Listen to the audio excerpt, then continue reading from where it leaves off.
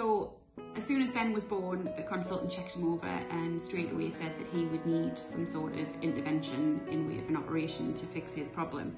Little did we know that it would take 10 operations to get Ben as fit and healthy as he is today.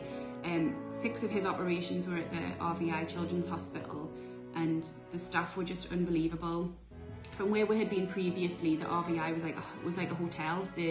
The way that they looked after them, the way that they took into the issues that he had as he was getting older. He started getting triggers as to what made him feel particularly uncomfortable and scared of what was going to happen.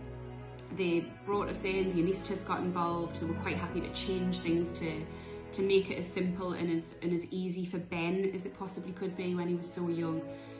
They were just fantastic from start to finish. Even the way that they drew pictures on the plasters to make the children feel at ease with Minions and Spider-Man and Disney characters. Just the little touches like that make a huge difference.